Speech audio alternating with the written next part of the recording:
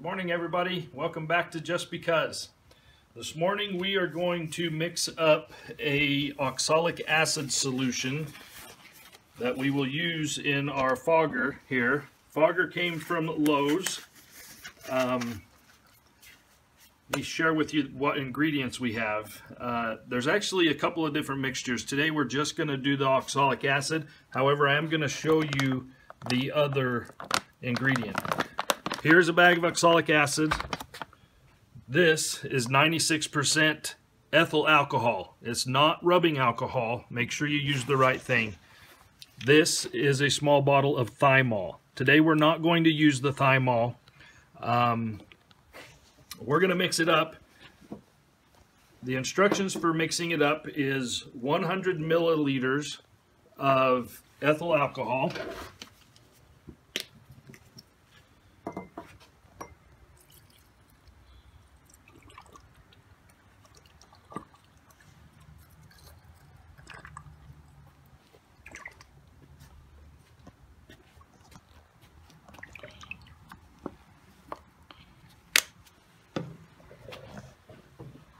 You do need a warming plate or a hot plate.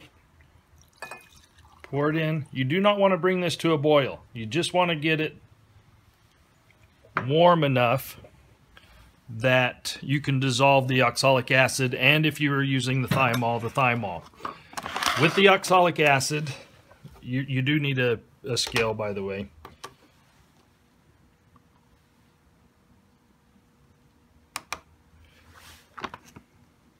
With the oxalic acid, if you're using oxalic acid by itself, I would recommend using about 25 grams. So you want to measure out roughly 25. If you're going to use it with Thymol, then you use 15 grams.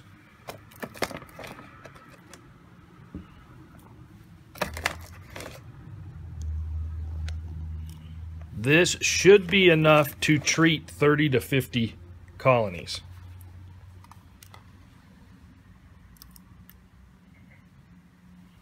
So there's approximately 25.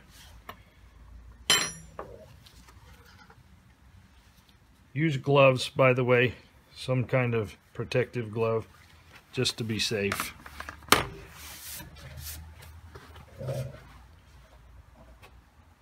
This is starting to warm up. You can see some bubbles starting to form. You just dump this in and stir it around till it completely dissolves. This doesn't take too terribly long. It's a little bit cold this morning out here. We're doing this in the garage, so it might take a little bit longer. The mixture, once it's completely dissolved, will turn almost crystal clear. I think you could just do this in the kitchen. You could, but the fumes, I wouldn't recommend it. You can, though. I mean, I did the first mixture that I did in the kitchen, and there wasn't a lot of fumes, but I would just recommend doing it with a hot plate out in your garage.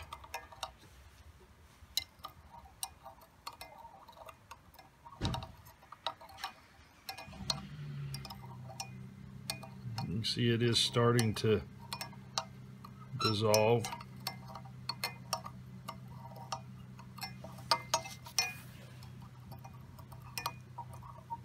On a kitchen burner, it does heat up quicker, and it did dissolve a lot faster. So you can see that is starting to turn much more clear.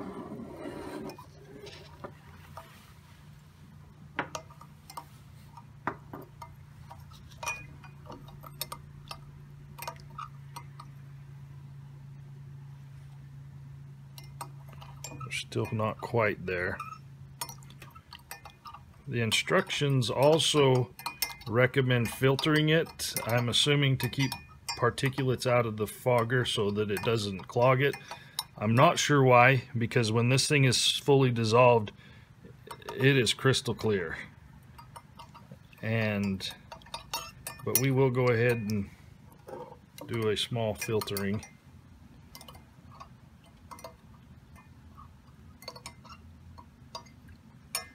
While we're letting that continue to heat a little bit, we're going to start this fogger up is with the fogger, it actually recommends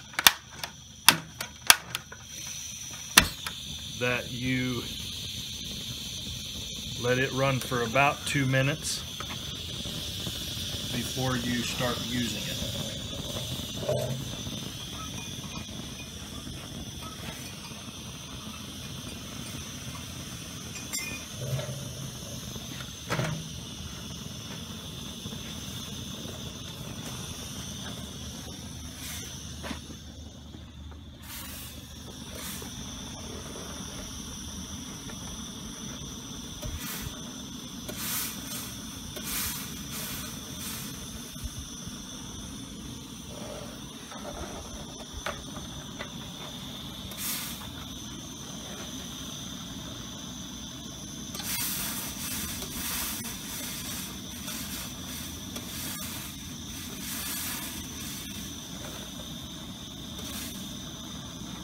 This had a mixture of oxalic acid and thymol in it from yesterday's test.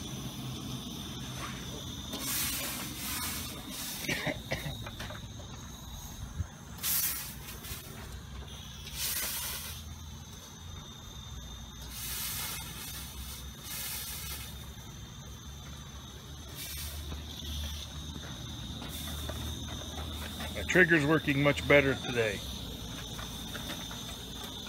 I oiled it up a little bit yesterday.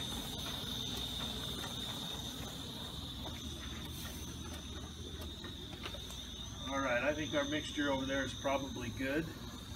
So we will pull that off and we will filter it. Yeah, this looks just like crystal clear.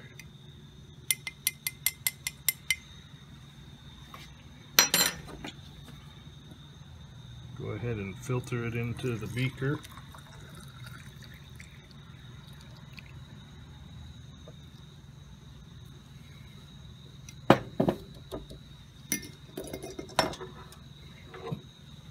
Turn our hot plate off.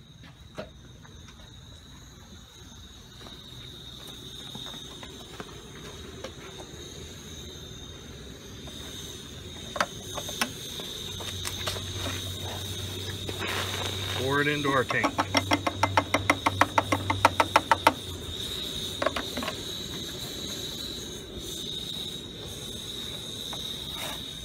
Put the lid on it, and it should be good to go.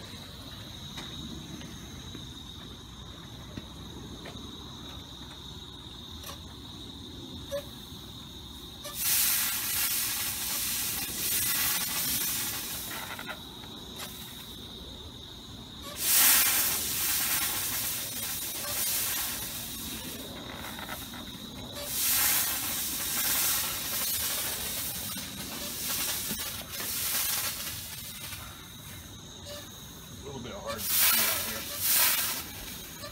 That's in the snow yesterday.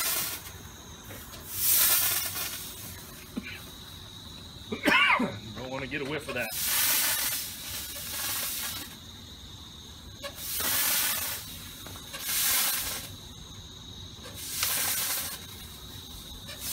Thanks picking up the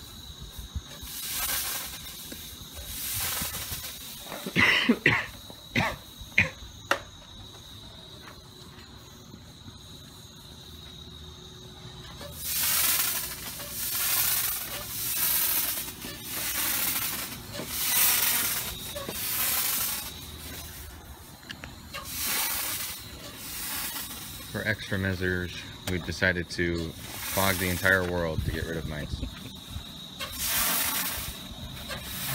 As you can see, this thing works pretty good. If you have any questions, leave some comments down in the bottom. If you like the video, please like and subscribe. You'll get notifications on any other videos that we do.